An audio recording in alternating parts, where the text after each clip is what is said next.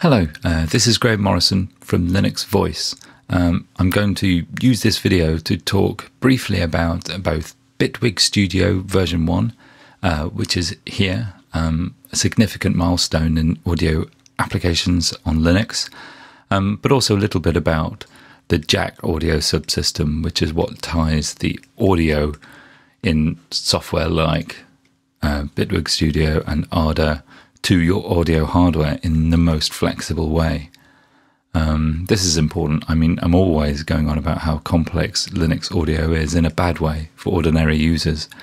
But Jack itself is a great reason for audio producers, for music people, to actually use Linux. It's a great way to configure your audio system in any way that you like. And the way to start with Jack is to stop all ULSA connections. ULSA is become basically the driver for your audio hardware.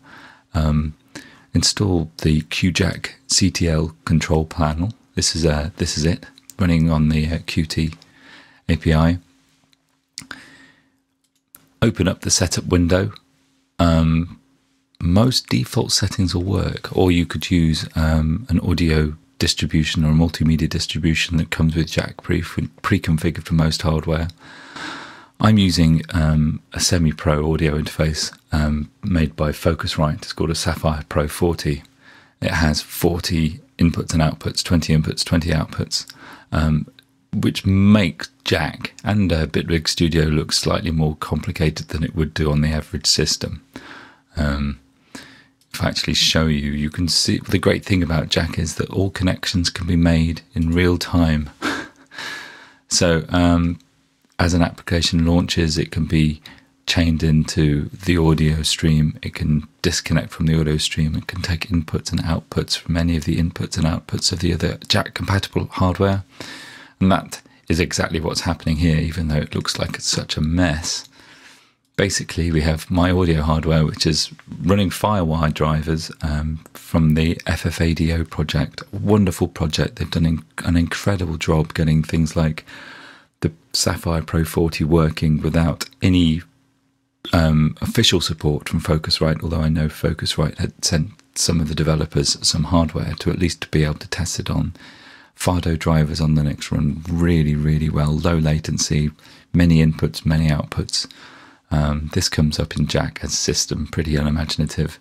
You can see that there are 20 inputs on my audio interface, and they are all actually rewired to 20 inputs on Bitwig Studio. That's all that's actually showing.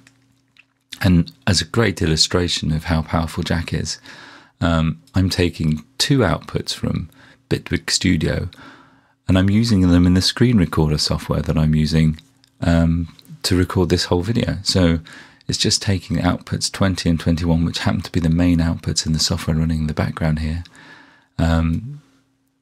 coming out of the software into the simple screen recorder, which is capturing this part of the screen along with the audio from Jack. I don't know of another way of being able to do something like that in a different operating system. This is all happening live through Bitwig Studio. And that's because it's using Jack, and Jack running on Linux. This is Bitwig Studio. When it's sitting on top of Jack, it's incredibly configurable. If I go into the audio inputs here, you see it's taking the Jack audio connection kit as the audio system that it's using. It's got the same system device that I just showed you. And then you could create audio inputs and audio outputs for the application yourself. So I happen to have a Voyager plugged in to inputs 5 and 6 on my audio interface, and I can create a stereo input for that channel, which is what I did, and then told it that it's plugged into these. I've also got another synth on one, I've got another one on two, I've got an effects unit returning effects on these two.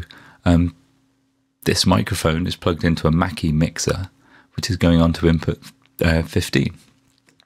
Similarly, stereo output, that's the output that the simple screen recorder is grabbing.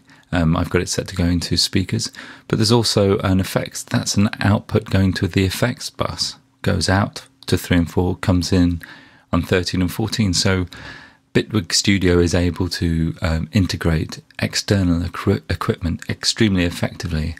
And when you're using Jack at a low latency, like I am, if I just open up the setup here, you can see that I've got a latency of about 5.8 milliseconds, and that's the delay between me speaking into this microphone and me hearing it in my headphones. And for most people, that's an imperceptible delay. That allows you to do tracking with live performers through this system without having to worry, and also processing the effects at the same time without having to worry about giving them another kind of audio feed so that they don't get put off by any delay they may hear. It's kind of the holy grail of audio production.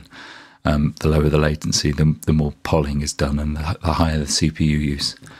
And Linux does really well running through Jack, running through Bitwig Studio.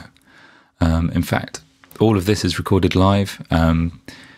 These are tracks in an arrangement view. I've created these myself. This last track here is the mic input. And here on the left, you can see the channel details. And this Mackie left bit here, these are from the inputs that I created. You can see Mackie left. That's the microphone plugged into the mixer going into my audio interface. It's going out to the master bus, which is the main audio output, which is going into the screen recorder. I've got it monitoring, which is why you can hear me. This is the volume control. And I've also got it going into two effects. The great thing about Bitwig Studio is that you can do all of this messing around with the configuration, even all of this while the audio is still running. That partly makes it great for live performance. It means you can change systems, you can create and construct in real time as you're performing. But it's also very, very creative as you're working with audio, because you don't have to worry about starting and stopping subsystems or restarting the application, or even how the audio layer is in the background. That happens whether you're adding effects or sounds or whatever you happen to be doing. So I'm running a gate here.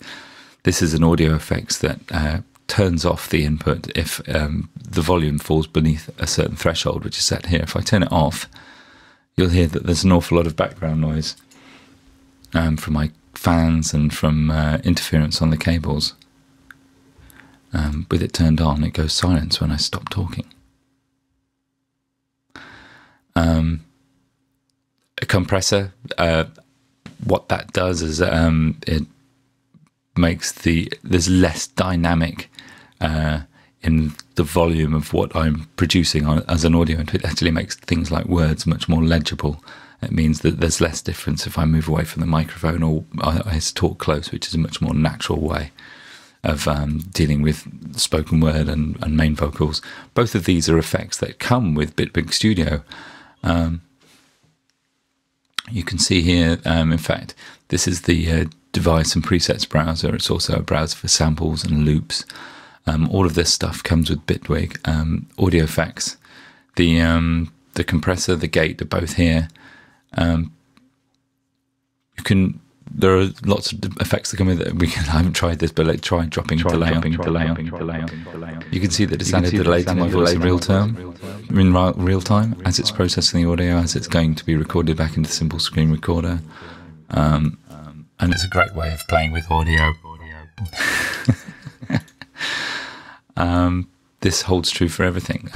There are not just audio effects, there are audio generators, and that's a good way of starting with this track that I've just been playing with for this purpose of the review. So there's a review of Bitwig Studio in issue 3 of Linux Voice, but unless you've come across this kind of software before, it can seem pretty arcane.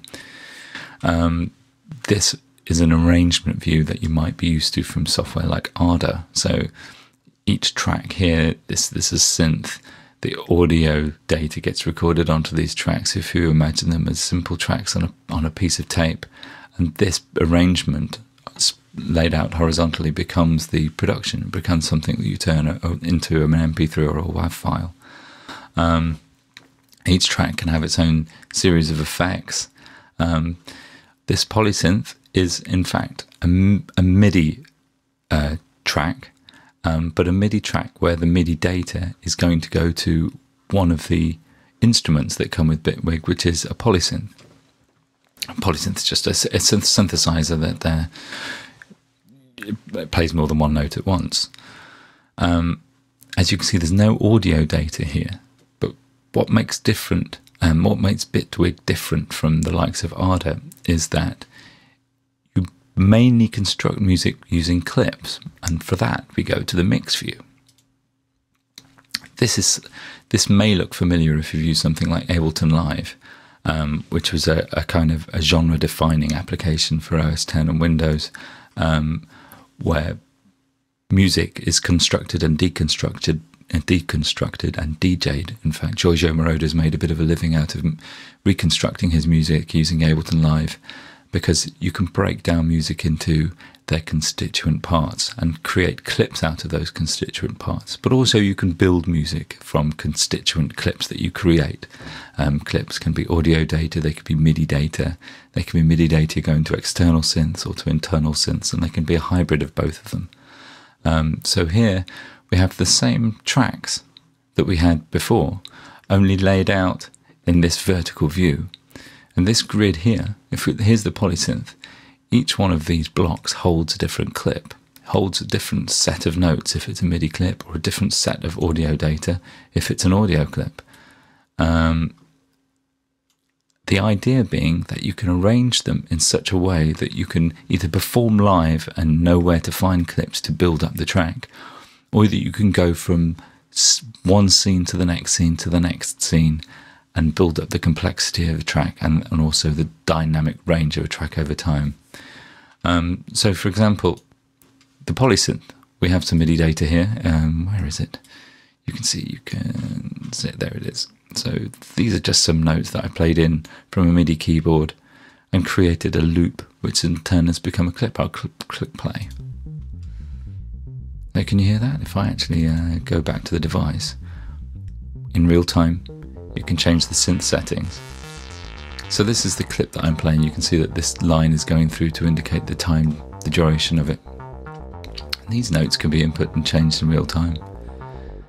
You can also automate changes on these notes for each note if you want to, but also for each clip, which is a great way of creating new clips. You could copy that clip down to another one and modify it yourself if you want to do. You could also bounce to audio there. So this now is a hybrid track, which is a mixture between MIDI data and audio data, and I could process the audio in different ways than I could do the MIDI data.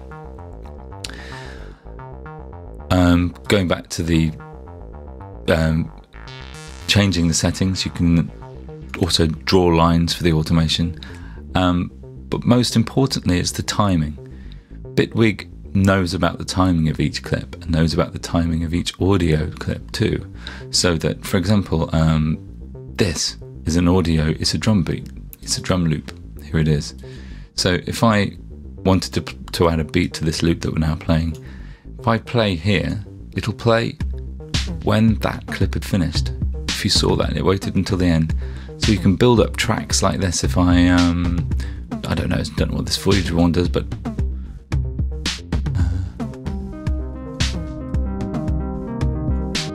so you can see how you build up tracks like this. When you play a clip in one of these vertical columns, it stops the other one playing. So you can see there that drum beat is building in complexity. You can stop it by clicking the boxes at the bottom. This is how you construct music. When you want to play all of these things at the same time, then you can see that you can press play here, it becomes a scene.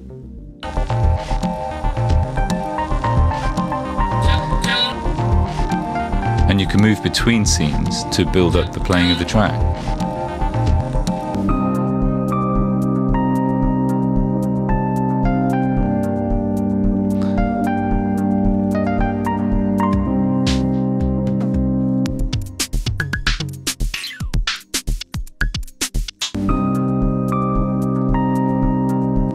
And that's what this does differently. That's what Bitwig Studio does differently to Arda and to Cubase and to all the rest of them. It adds this real-time, loop-based element to song construction and to performance. And it does all this without ever stopping the audio. All of this audio from the microphone is still going in. And it does this by MIDI, audio, and a combination of all of them. So, for example, this here is going to an external synth, these notes, wherever they are. In fact, that's just a simple chord. So if we click on that channel, this MIDI data, if I just stop that for a second.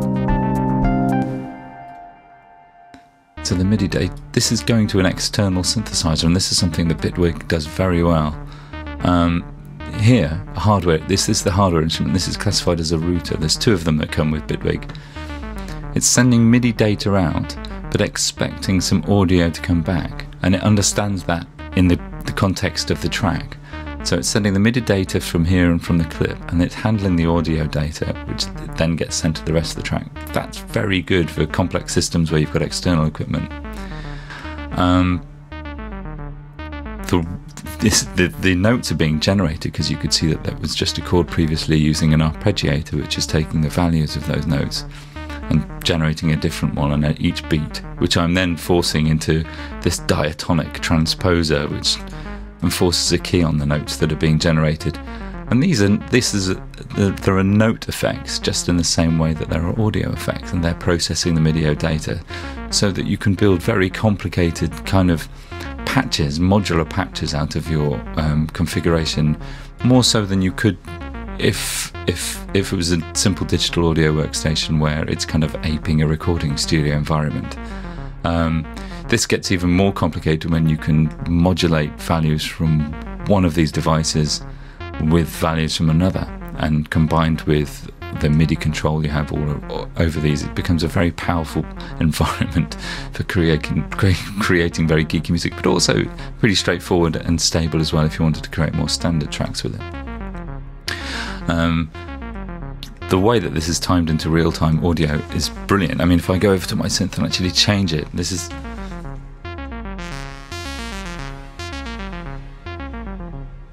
much like the microphone input, but I'm actually dealing with external equipment, internal sounds, and it all works very well.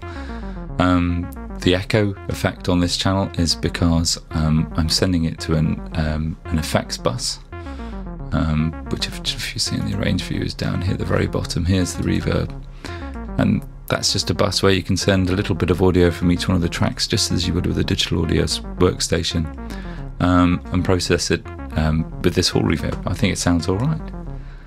And then the other killer feature in Bitwig Studio that even Ableton Live doesn't have is that you can have the clip view alongside the arrange view. And that's very useful for me because whereas the clip view is very useful for live performances and building up block construction of pieces of music, a lot of us actually prefer a hybrid of both the clip view and the old arrange view for constructing songs. So the arrange view is here on the right. I've opened up the clips on the left. You might want to construct a song and make sure all the clips are stopped by building up the arrangement view when you play the clips, and you can see them both alongside in each other here, which makes it very intuitive. If I click on play and record up here, see, it's actually it's recording my mic input because I've record enabled it. But as you play loops, they get recorded into the arrangement view. And you can see the audio data as well, because that's the way that it works. So we're now actually building up a song here as if we were in the arrangement view. And you can...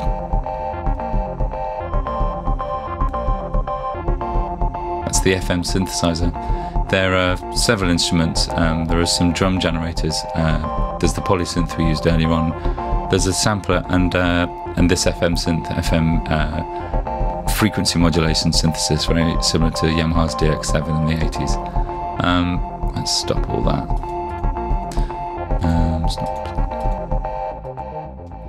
So you can see there that I actually that becomes then your song. If I get rid of the clip view, that's what you output as an MP3 or as a WAV file, and we did that by using both the clip view and the arrangement view.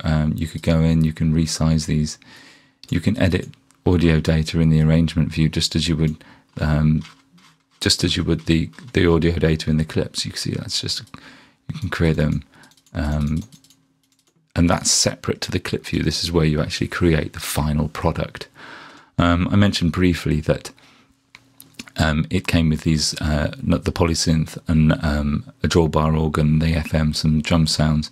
It also comes with a very, very good sampler, which is at the heart of most of the drum sounds, actually. If we click on the drum machine device, you can see that here are the drum sounds arranged in a grid, like on a drum machine, so that you can play them with a keyboard. These are the notes, and MIDI notes, which will trigger these beats. And here's the sampler itself with the sampler of the drum beat already pre-configured. It comes with lots of audio sounds, lots of drum kits, and lots of libraries and packages that you can download, preview sounds from, drag and drop them into your clip view.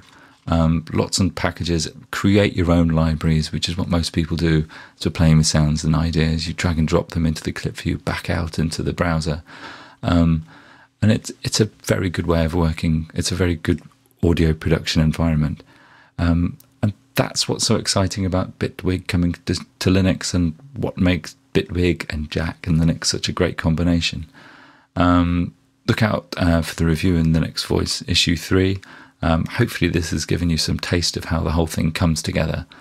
And I've barely scratched the surface, but thanks for watching. Bye.